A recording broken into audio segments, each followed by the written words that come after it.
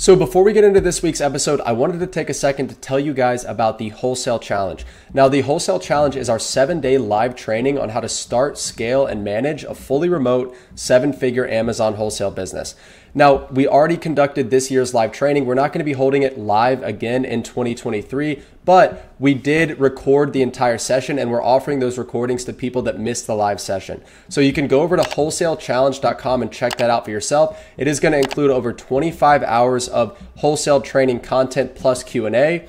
We also included over $3,000 worth of bonuses to make it an absolute no-brainer. And some of those bonuses are things like our VA playbook. So it's my PDF guide on how to find, hire, and manage rockstar virtual assistants. There's going to be the trade show playbook on how to dominate trade shows as an Amazon seller. There's going to be a list of SOPs, which are standard operating procedures, a KPI guide, which are key performance indicators, and so much more, as well as access to a 600-member Facebook community that's active on a daily basis, membership into our Twitter community that has about 300 people in it that is also incredibly active, and just a lot of value for the price. So guys, if you're interested in that, head over to wholesalechallenge.com and you can get your copy of the replays today. So with that, let's get... All right, welcome back to this week's episode of the Amazon Wholesale Podcast. So this week's guest is Andrew Hewitt, and he actually owns a company called YoDev.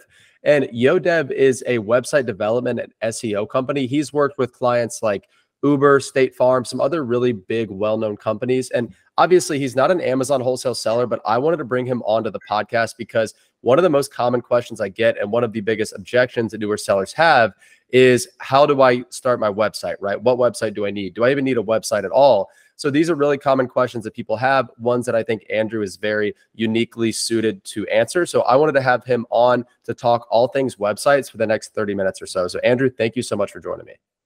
Corey, thanks for having me on. I'm really excited to get into this topic. Yeah, well, this topic is really your area of expertise, right? This is something you live and breathe. You do it every day. And just to give people a quick background on how Andrew and I originally got connected. So I'm a part of a networking group. I mentioned this group before, but we meet once a month in Winston-Salem, North Carolina. It is other CEOs of different companies. And Andrew was actually brought in as a guest speaker about, I want to say about 2 months ago. And his presentation was really hit home for a lot of the business owners there, because a lot of the business owners in the room, they have websites, but maybe they're old, they're outdated, they're not up to par as far as the SEO and some of the capabilities that could really get them found by some of their target customers. And us as Amazon sellers and as wholesale sellers in particular, as everyone knows, our primary storefront is our Amazon storefront. So people listening to this might think, well, I sell on Amazon, why do I need a website? So I think that Andrew's going to make a pretty convincing argument as to, one, why you need a website, and two, how you need to structure it a certain way, both for credibility, for branding purposes, and just for having a legitimate business presence online. So that is something that we're going to delve deep into. And Andrew, I think that kind of leads us right into our first question here. So, I mean, given online marketplaces like Amazon, right? Like I said, we do all of our sales through Amazon. We sell a very small amount through our own e-commerce website. Why is it that you believe that it's so vital for folks in the Amazon wholesale space like us to have our own dedicated websites? Corey, it boils down to 3 main reasons that you can really, hone in on here. Number one is independence. So you're not going to be relying 100% on the marketplace, the rules, the algorithm changes, things like that. And then you have complete control to give your customer the journey from start to finish on your own platform. So website's sort of like your home base, and you can control what's going on there. Number 2, diversification. So not putting all your eggs in one basket per se. So having a direct source on your website to sell and to promote to customers is really big. Backup cases in case there's any issues with Amazon, like what if your account gets suspended or something like that? Like it'd be really nice to have a website to fall back onto so that your cash flow doesn't go too down when those situations happen, because I'm sure they do. Is that something that can happen sometimes? Totally. And in fact, that is every Amazon seller's number one biggest fear, is that their account gets shut down.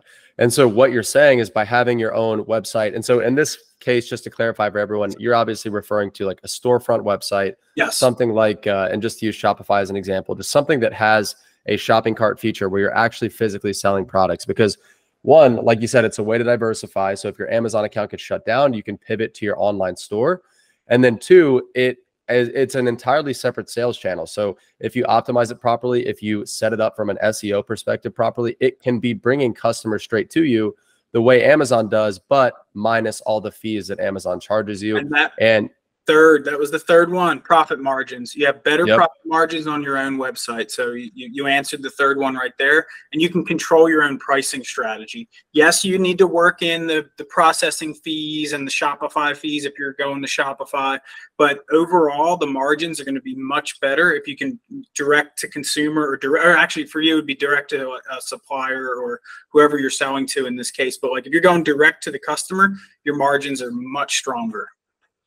Yeah, totally. And I mean, really the bulk of our sales are directly to other customers, just like the individual consumer. We do some B2B sales, and I know a lot of people in our space do both. They sell to customers, they sell to other businesses too. But the moral of the story is having your own website storefront allows for a lot of flexibility, whereas Amazon can be pretty constricting at times. So let's talk about some ways that, it's very clear the advantages of having just like your own storefront website. But what about if you're doing, let's say 99%, even 100% of your sales through Amazon, right? So you don't really have a need for a storefront, or maybe you don't even want to have that secondary channel for whatever reason. What would be the benefit of having just like an informational website that tells suppliers or potential partners, this is who we are, this is how we do it? Like what are some benefits there? Yeah, so the biggest benefits that you're going to get from having a website that's not a storefront website, and you are relying on the Amazon platform for, like you said, 99% of your sales, is going to be building your unique identity, building some customer loyalty, and again, having full control over how you are presented to your user. And this all wraps in building a brand. So like if you have, you can build that brand loyalty, the trust, and you can control exactly how you are. If you know your customer, if it's a specific niche, you can speak to them directly. You can have landing pages and different areas of your journey and content that's tailored towards your customers, just to increase that trust factor, and then drive them to your Amazon storefront to go and make sales. It'll definitely boost that trust factor for your customers and give you that control on how your brand's represented online. I completely agree with that as far as it being a big brand building tool, because really at the end of the day, an informational site for people like us in the Amazon wholesale space is going to be geared towards the suppliers that we're working with. Because at the end of the day, everybody knows the good suppliers won't sell to just anybody. So if you have no presence online, if you have no website, or even worse, if you have a bad website or an unprofessional looking website, the chances of you working with these top tier suppliers is going to be small. But like Andrew said, if you have a website that is putting out content that educates your suppliers on why they should work with people like you, if it tells suppliers who you are, what you bring to the table from an e-commerce relationship perspective, really, if your website educates and does so in in a way that convinces them as to your value, it's going to be way more valuable long-term for suppliers that are thinking about working with you, especially when they're comparing you to someone that maybe has no website or has a bad website, right? You're really going to stand out and be positioned that much better. So at the end of the day, having a good informational site is really all about positioning. Is that fair to say? I would say that's fair to say. And this might be diving into another topic that's really related, but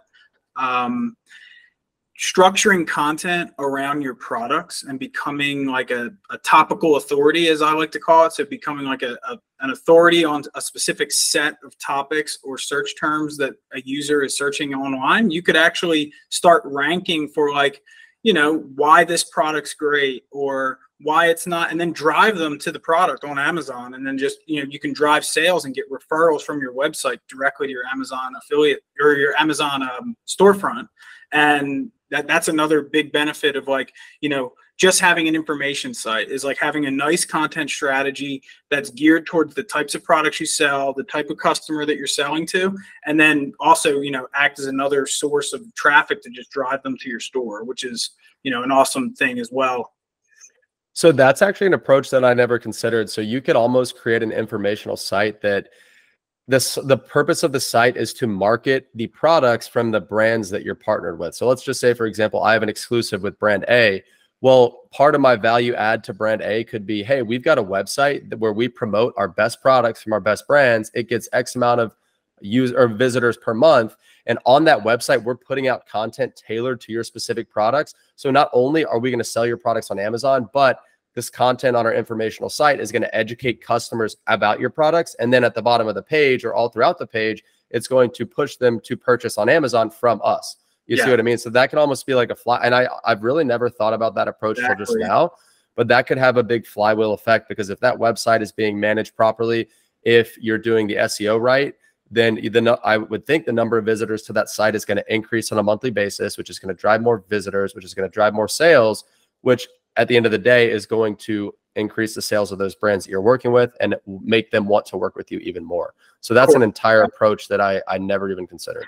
Exactly. And it's really popular to do this sort of approach in the affiliate marketing game. So like affiliate marketers will build niche blogs that are tailored to the affiliates that they're promoting, and then they'll drive traffic through their affiliate links. But the overall goal here is to provide your users with the most value around making a decision for those products, so that when they search on Google, they know what they're looking like. They know exactly what they're looking for. If your website answers that in a post, or however you're answering that, and you're linking to products that you're recommending, or that they're actually on the fence of, you can actually, with these SEO tools, you can see if a search term is either an informational search term, a commercial search term, which is they're like, I'm investigating brands, or transactional, they're looking for product pricing.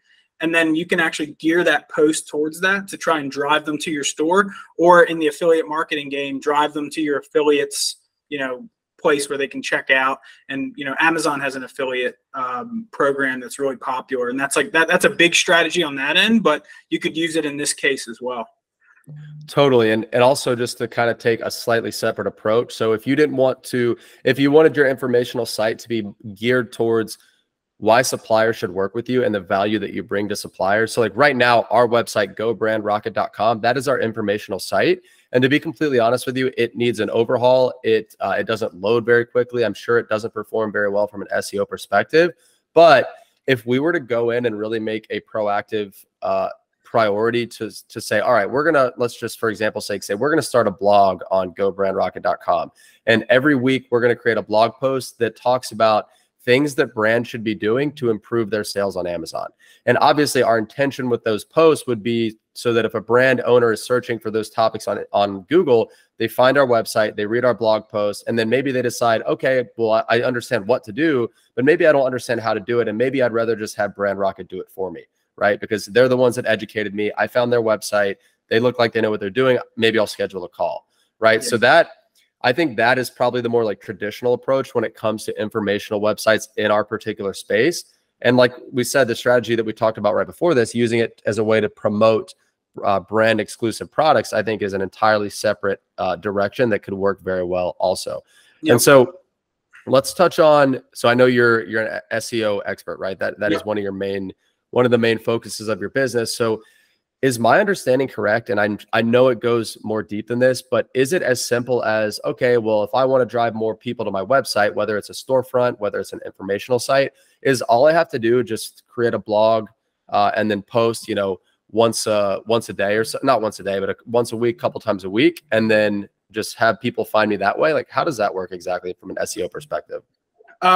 So technically, to answer your question, yes, you can just create content around what you're selling and who you're talking to. And you will get traffic as a result of doing that practice. Just by having content, period. Just by creating content. But it's almost like you're shooting in the dark. So the appropriate approach to execute this effectively would be to, when you're writing your content and creating your content calendar, you need to have some sort of direction. You need to put your map together, your content map. I like to call it a content cluster. You pick a certain topic that you really want to focus in on, and then there's tools and I can share some of the tools with you, Corey, if you're interested, but there's tools that'll take that keyword, analyze how much traffic it is, and then give you a subset of a ton of other topics that you can post on your website. That'll create what's called a content cluster. And this content cluster helps you to build more topical authority on Google to show that your domain is an expert and has authority in this certain topic. So planning there. And then also there's tools that'll help you analyze content against competitors. And the more you can improve that content score that some of these tools will give you, the better chance you have to rank on Google. And there's also things to consider like keyword difficulty. It ranges from 0% to 100%, 100% being the hardest to rank for. And that's like when when you're up against the Amazons themselves, right. They're going to obviously beat you out on like really popular keyword terms, but those long tail terms that like people might be asking, what's better, this or that, or what's better, that, they're the ones where you can easily go and get some traffic from. So having that strategy in place up front, and then having some tools to help you assist to build the highest quality content. That's not going to be like, I don't know if you've heard of the traditional way of SEO where they call it keyword stuffing. Oh, don't I just need to put the keyword 20 times in here and I'm good to go? No, that's the quickest way to not rank ever anymore. Like and that's how Amazon used to work. So back in the early days of Amazon, when these private label sellers were creating their own brands from scratch, they knew which keywords they had to index for, same as you would with Google. And that you would find a bunch of listings with a bunch of titles that don't really sound coherent, right? It just sounds like you said, it's a bunch of keywords stuffed into a title. And Amazon caught on pretty quickly, as did Google, and that no longer works. And so you're saying that it's not enough to just stuff a bunch of keywords into a blog post. Nope. They've got to be relevant. They've got to drive traffic. They've got to, and will Google take it as far as like when somebody clicks on your blog, if they bounce quickly, will Google penalize you for that? Like if they don't stay on the page for very long? They used to. So this is very recent, actually. So recently, in the past, I think it's like been 2 or 3 months. It might have actually been even after we met that this recently rolled out. So Google's finding out that just because a user bounces from your website doesn't necessarily mean they had a poor experience. It actually might mean that they found exactly what they were looking for really quickly, and like it achieved what Google's looking to do, which is share information and give users what they're looking for in the most efficient and effective way. So Google actually, I don't know if anybody's seen this yet, but if you find something on a website and then you bounce pretty quick, sometimes you get a little pop-up. It's like a little survey. It says like, how was your experience? And it's like a little happy face or a negative face. And if a user clicks, it was great, I found what I'm looking for, that actually sends a positive signal. So the bounce rates right now, they're not really a negative signal anymore. It's all about like, if you can just focus in on producing high quality content that your users are looking for, and you're giving them that value and they're having a good time on your website, like your website's not taking a long time to load, things aren't shifting around on them, ads aren't attacking them constantly, you're gonna have success as long as you have some sort of strategy and like an intention for writing the content and structuring it. But yeah, so to kind of go around all that and kind of wrap it all in, have you ever heard of NLP? It's a part of Google's algorithm. Don't think so, no. I'm not sure if Amazon, I'm interested if Amazon rolled something out like this. So NLP stands for natural language processing.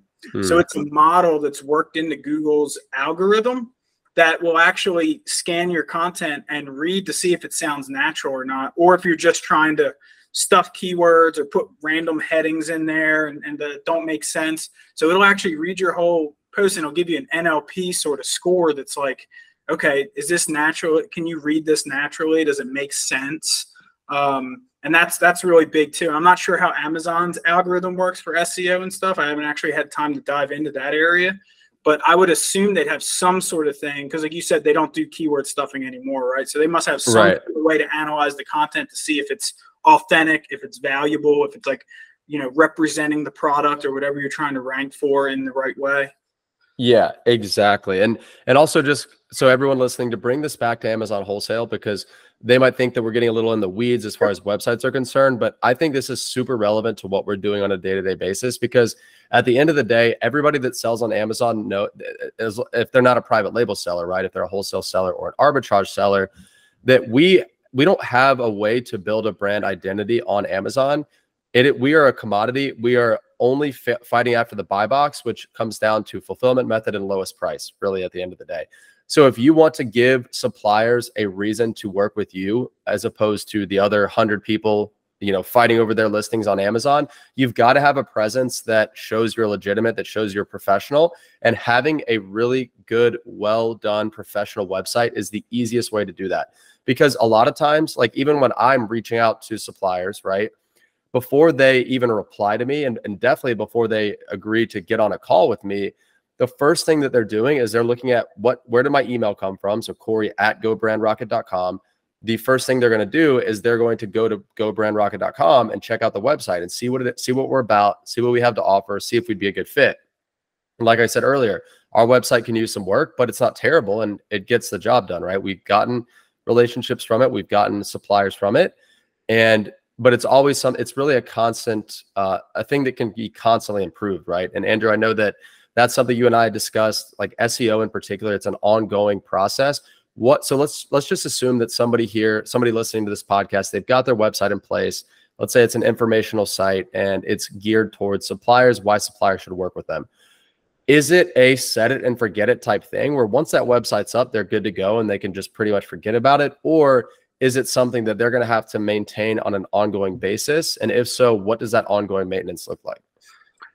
So as far as setting it and forgetting it, I'm going to say there's no way. Don't do that with a website. Setting and forgetting is probably going to set you up for definitely some like issues. Is if you don't have some sort of mechanism in place or a service provider in place to like maintain and update as far as like packages are concerned. Like when I say packages, I'm meaning like software packages and stuff. Mm-hmm. Because like if you're not updating on a consistent basis and staying up to date on the latest patches for whatever software you might be using, things like that, like definitely consider some sort of host. Shopify handles all of it. So like if you're doing Shopify, like you don't have to worry. But if you have your own website like on WordPress or something and you're just hosting it on GoDaddy or some kind of shared hosting platform, look into your plugins, look into your themes, make sure they're being updated on a regular basis. And if that's something that like you don't want to touch,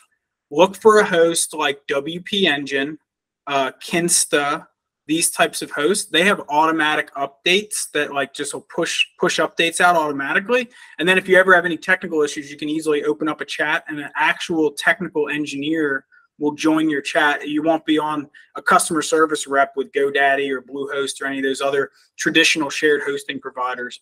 So set it and forget it. Like if you have your nice looking site, it's a brochure, it looks great.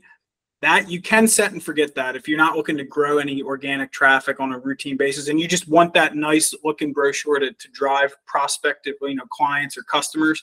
But when it comes to like the actual software behind it and the security, make sure you're choosing a platform or a host that can handle automatic updates and then also have some sort of technical support rep that can be really like responsive. That like, because if something happens, you want to be able to say, hey, something's happening. I got a critical error on my website. Like, can you look into it? You want to be able to do that. You don't want to be like, oh, well, you're not on a package that allows me to do this. So do you want to upgrade? You don't want to do it. Like find the host that already has all that built in. That's the best approach for maintaining it over time. I think that's a great tip because I know for a fact our website, I believe our hosting is more just like a GoDaddy or maybe even like a Google Domains type generic hosting. And our site has slowed down over the years because I'm pretty sure because of the fact that we're not updating our WordPress plugins, right? We're not doing this simple ongoing maintenance. It sounds like if we had, I'm sure one of those hosting providers that you mentioned that does that ongoing maintenance might be a little more expensive, but for not having to go in and do that manually every month or however often that needs to be done to keep your site quick, to keep it loading quickly, and just to keep it up to date, I think is well worth the investment. Because I don't know about you, but me personally, if I look at a website, if I click on a link and the website takes more than like 2 seconds to load, then even subconsciously, I'm probably thinking like, okay, there's something weird with the site. Even if it looks professional, even if everything about it looks solid, in the back of my mind, I always am a little bit maybe suspicious is the right word, only because of that load time. And maybe that's just because I'm geared to think that way because most things work quickly these days. But I think a lot of other people probably share that sentiment. Yeah. How the load speed of your website is definitely number one factor of like whether or not it's a legitimate website or not. So if your website's taking longer, like you said, Corey, 2 seconds is really the Google Core Web Vitals that they're ranking your site for. So they'll scan your site, and if your site's not responding in 2 seconds or less, you immediately get a lower score than a site that would. And not only does it, again, instill that like skepticism into your user, but it also is hurting you in the rankings when you're ranking up against a competitor that might be on top of their game, and they have a blazing fast website with a really nice host with all their software up to date, and that sort of thing. A lot of times though, what happens with a site that takes a long time to load, it's just a big bulky design. That's all it is. Code's taking a long time to load, big images and all this other stuff. Like all that stuff can be optimized fairly, it's a fairly straightforward development process to get that up to speed. Awesome. Yeah, it's great feedback and good advice for anybody that's in that boat. And so, Andrew, we are coming up here. We're about 25 minutes in, so we usually like to cap it around 30 minutes. So we'll get to one of my last questions here. And so that would be this. So let's say somebody's listening to this podcast, right? They're already selling on Amazon. They're a wholesale seller. They, after listening to this, they understand the value of at least having an informational website geared towards suppliers. So if you were that person, what's your first move?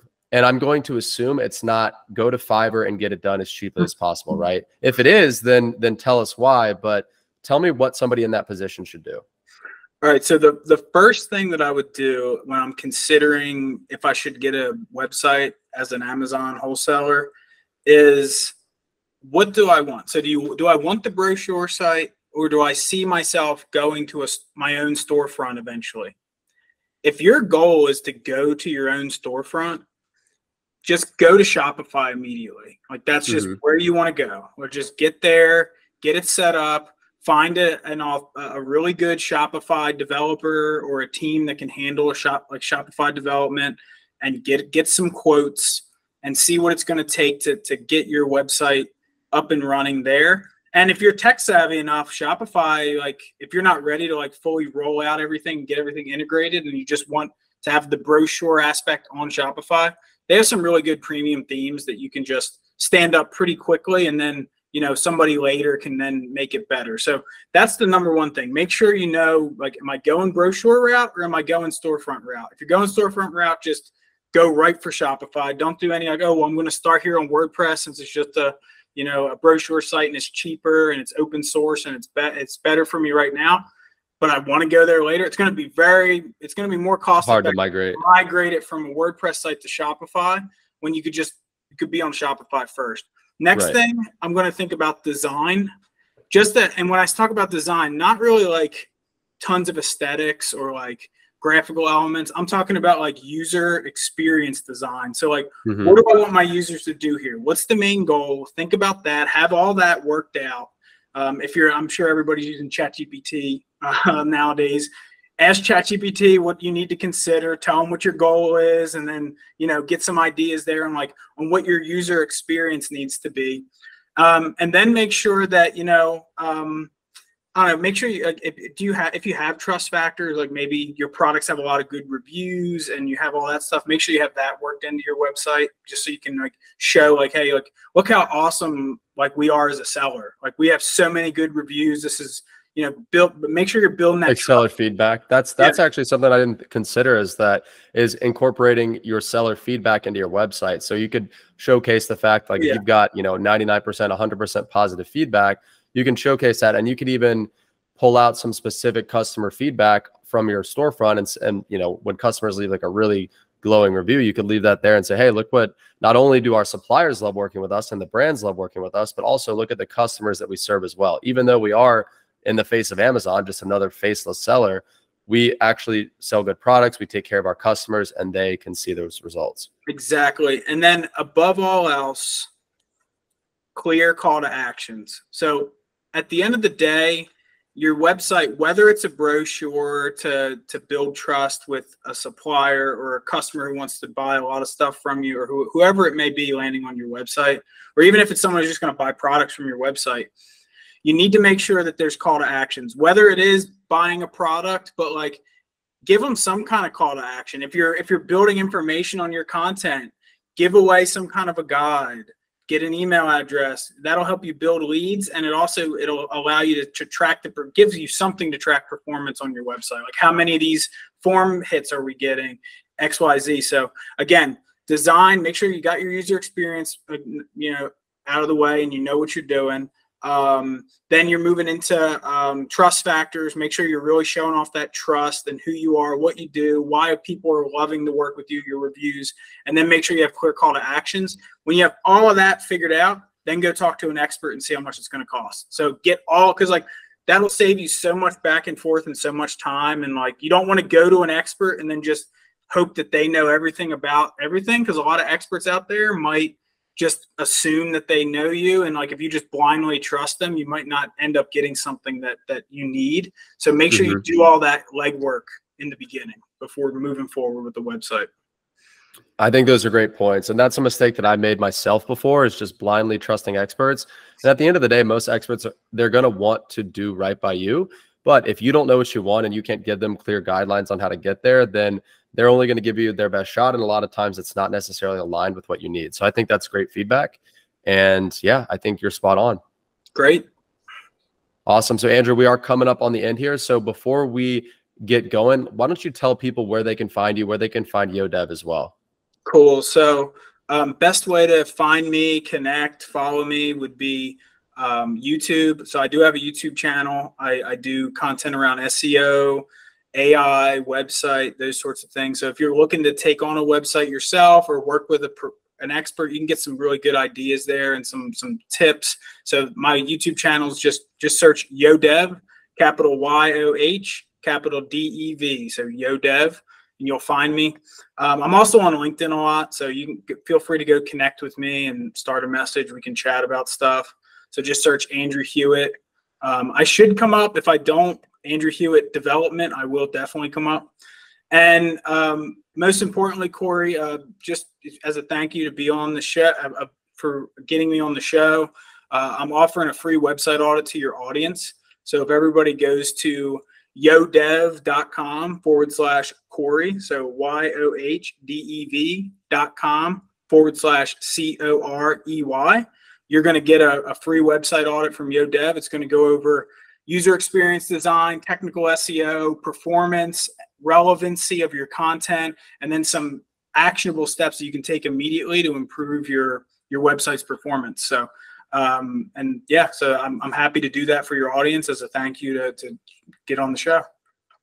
Yeah. And so guys, if you're listening to this and you already have a website, whether it's an informational site or whether it's a storefront site, take him up on that offer. That's incredibly generous. Like he said, what he's going to do, he's basically going to tell you what you're doing right with your website, what you're doing wrong with your website, and how to fix it. And that is completely free. And you can choose from there whether you want to work with him further. So Andrew, thank you so much, man. I really enjoyed it. Yeah, thank you so much for coming on. And guys, for anybody that wants to follow me further on Twitter, I'm at Ganem Corey. On every other platform, Instagram, YouTube, TikTok, etc., I'm at Corey Ganem. So thanks so much for listening, and I'll be back next week.